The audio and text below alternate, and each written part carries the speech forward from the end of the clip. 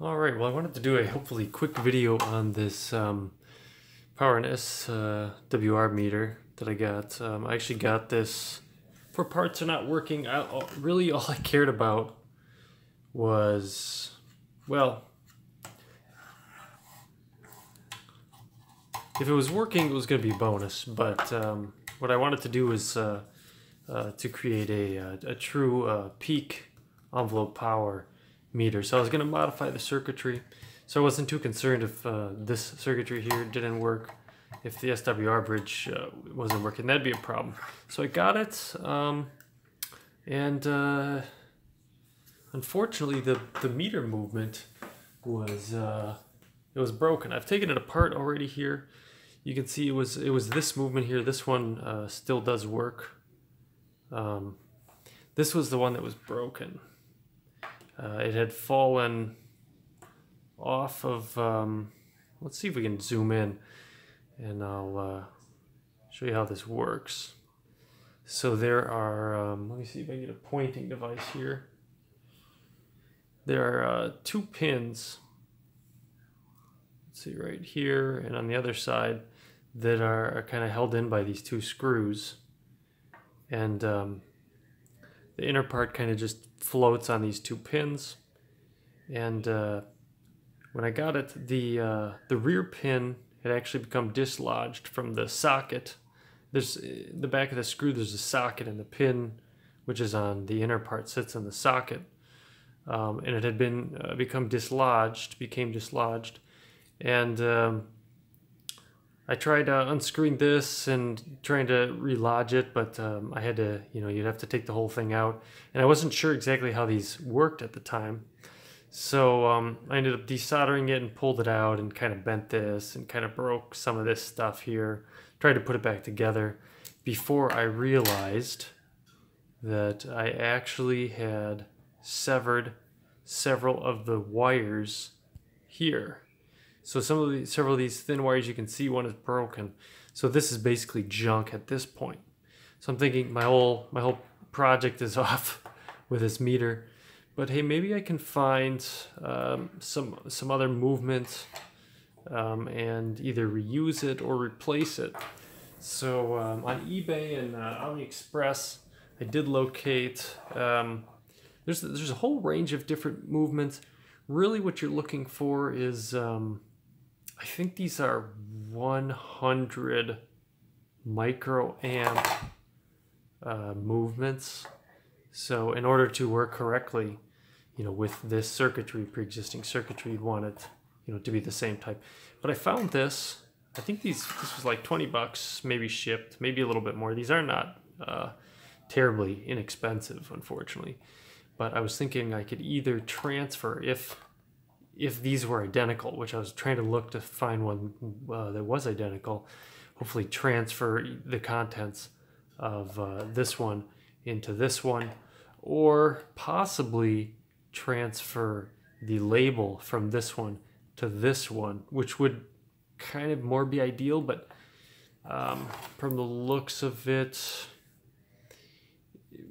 most likely damage this label in removing it. So I think the first thing to see is whether we can transfer a working movement from this the actual movement from this meter to this meter. So the first thing that you want to do that I actually did not do correctly, which caused me to break the previous one in one of the ways that it was broken, was you have to desolder these wires, obviously, and you want to remove all the excess solder from the tabs so it'll slide out. So I desoldered them and removed some of the excess solder, but not all of it. So it didn't really want to come out, and it kind of pulled. Here we go. Pulled on this and caused this to be pulled out and so on. So that actually ended up cracking this. I've super glued it, but obviously you want this loose. This one has not been, the new one obviously hasn't been soldered yet. There's some glue on there. You obviously want to make sure that's broken loose. And these are also taped in some way. This, you can see, obviously this is taped. It's just staying in here. Let's see if we can get this out. Where's the tape? Well, there's adhesive on it, as you can see. So yeah, that's something to look out for, getting these out of here without hurting anything. So I'm going to look into plan A, replacing this movement. Plan B, replacing this label, because obviously these labels are different. So that's part of the calibration or whatever you have there. It's going to be slightly off, and this one will do 1.5 kWs, and this one will do 20 watts. So these obviously are would not work. So I'm going to have a look and try to remove some of the covers and see which method is more feasible. I'll also fire up the function generator and get the movement moving and see if the movements match up between the two meters, to see if the specs of these are the same. The 100, I think it was 100 microamp movement. I'm not sure. Does it say there? Nah, I can't really tell.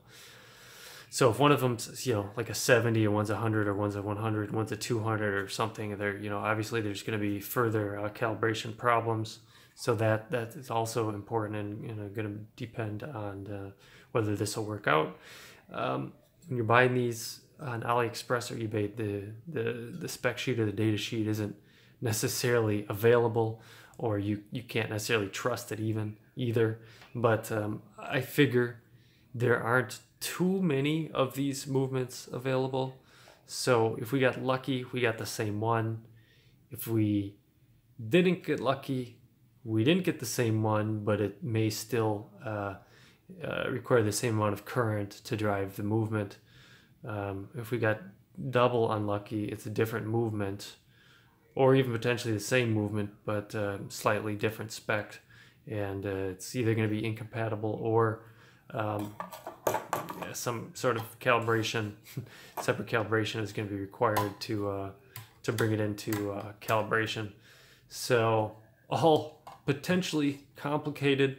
Obviously, if you're going to do any calibration, which after this I'm going to have to do some calibration, you're going to want another power meter that's accurate in order to try to bring the one that you've been playing with into calibration. So I'll quit babbling on and have a closer look at these and see what may or may not be feasible.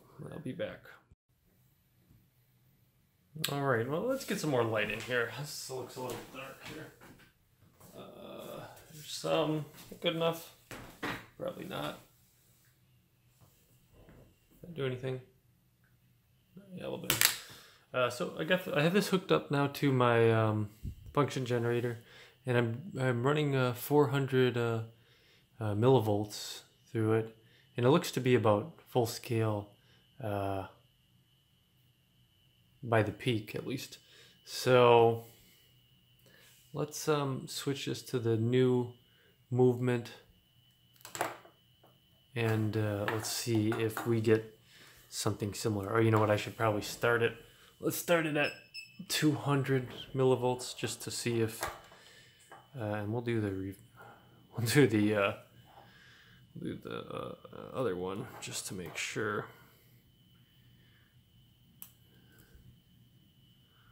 Okay. Looking similar. Let's give it a little bit more. Ooh. Could be slightly more. That's 400. Unless the scale's slightly different. I guess what would be more accurate is to measure the amount of travel. You know what? I think that's probably going to be about the same.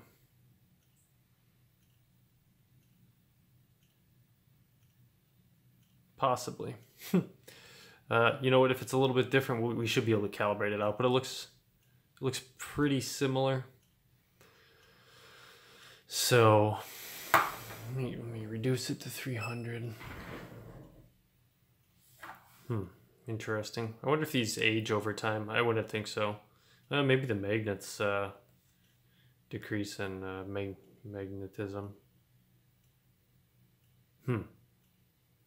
So yeah, these may not be exactly the same, which, you know, from the factory they probably aren't either. So, which is why they obviously build in all the calibration potentiometers you see here, because these movements are probably not exact. So, oops, I shouldn't be putting that on its face. Okay, let's wonder if these scales are the same. There's a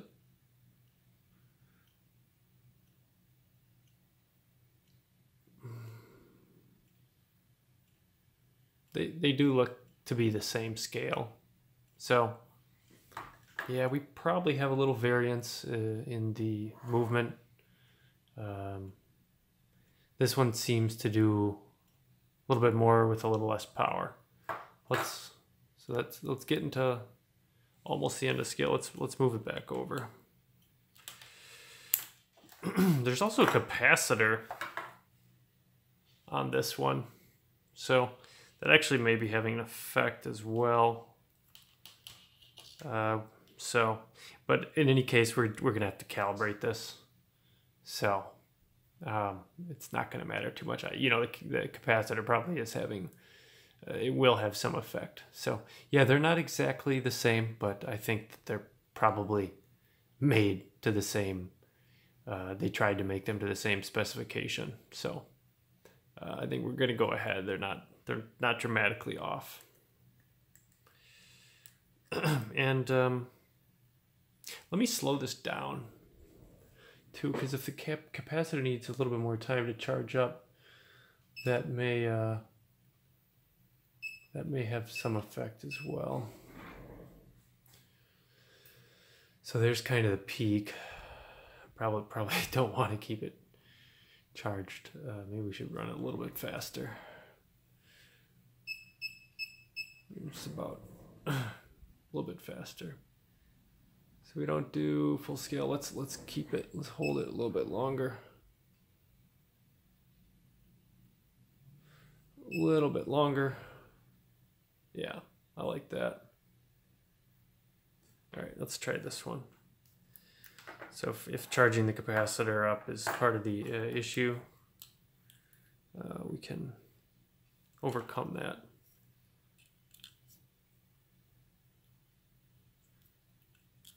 Gotta be careful with these two. I could almost easily screw this thing up. Okay, it's still more, but it's actually pretty close now. So I think the capacitor, so that's interesting. I'm giving it 300 millivolts.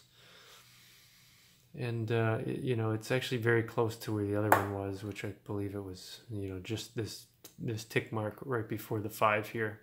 And this is pretty much exactly full scale. So, not sure how much current it's giving it, but anyways, next, it'd be nice if I could just switch these labels out, but yeah, we'll see. Be back. All right, well, as you can see, one of these is removed. I took this one out first. It's the one that I didn't need. It was also in front of the other needle, just to see if I broke this. Well, we learned something. We still have this one, but it came out fairly easily. You can see it did leave this, is it a magnet? I think it's maybe just a piece of metal. Did leave that in there, so that's interesting. We'll have to probably use the same one. So anyways, these ones just have the one screw right here. I've removed the glue on the back, so it should hopefully just come out. And I just gave it a light push and it came. This one, however, does not want to be so easy. So that's unfortunate. You can also pry a little bit on this, but you got to be very gentle with these. I'm gonna have to do this off camera because I don't want to have to be looking through a lens at this. Yep, be back. All right, this one was more difficult. I'm not sure why. Maybe just a tighter fit. You can pry it, but you have to be very careful. You don't want to damage anything. It shouldn't take too much to come out. If it does, it may not come out how you want it to. So there we have the movement removed. So time to put this in here.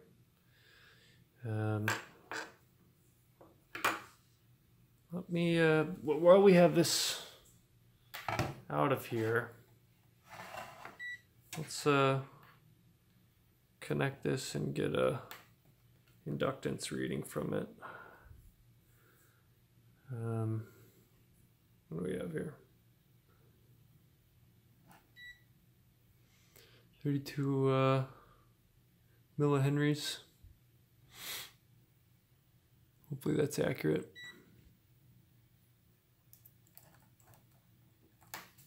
Probably can figure out the current from that.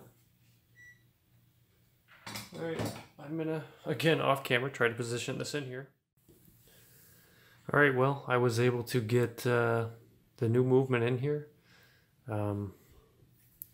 These both bound a little bit at first, so I had to bend one of them. They're actually different colors, which I actually think I like that. Be a little neat, unique. People see that, what's going on there? But anyways, looks like it's gonna work. I'm gonna, of course, test it and put these screws in here. Maybe we'll throw up some more signal generation on here and see if we can get some movements and whatnot. So I'll go about that and be back momentarily. All right, well, we have some waveforms going on there. A little bit of arbitrary noise with some offset and I think it's a square wave on the other one. So a little fun, little science fiction. Anyways, so I think it's pretty much all back together. Just gonna solder it up, throw it back in that capacitor, and I'll put it back in the meter. I do plan on eventually making a PEP, peak envelope power circuit to stuff in the box as well. So maybe I'll detail that if and when I get to it. TRX Lab, good YouTube channel. He's also created a circuit. That's actually where I'll be getting the circuit, the schematic for the one I intend to build. So, and he actually made it for this model as well. What is this model? Might be helpful. Looks like it is not. Did I miss it? Must be here. No, it's not. Anyways, I'll probably include it somewhere because I'm sure there's a model associated with this. This also did have a incandescent lamp, and I'll probably just toss in an LED lamp too. So you can see it kind of discolored. I don't know if that's from the glue or from the heat of the lamp, but yeah, that's the only reason that these would need power. Otherwise, when you add the PEP circuit, that does require power. So yeah, hope this helps. If you've been messing around with one of these movements and you've come into some issues, hopefully this will show you kind of how they can work before you end up destroying yours like I did my first movement. All right, one final shot here. We got everything back together. Well, everything back together? Now we got the front part back together here. Let's see if I can show you this here. Kind of, maybe. got an LED in there. You can't see it from the other side. Had to actually sand it down to get it in there, because it was not the same size as well, a little bit of glare there, you can kind of see it, not the same size as the bulb that was in there before. So it's a, you know what, I didn't test it. I hope it's a clear white one, otherwise it'll look a little funny. So anyways, pretty much back together. Of course, got to put it all the way back together and try to calibrate it with my other meter. Be nice to have an accurate meter. But yep, looks like this repair will have worked out.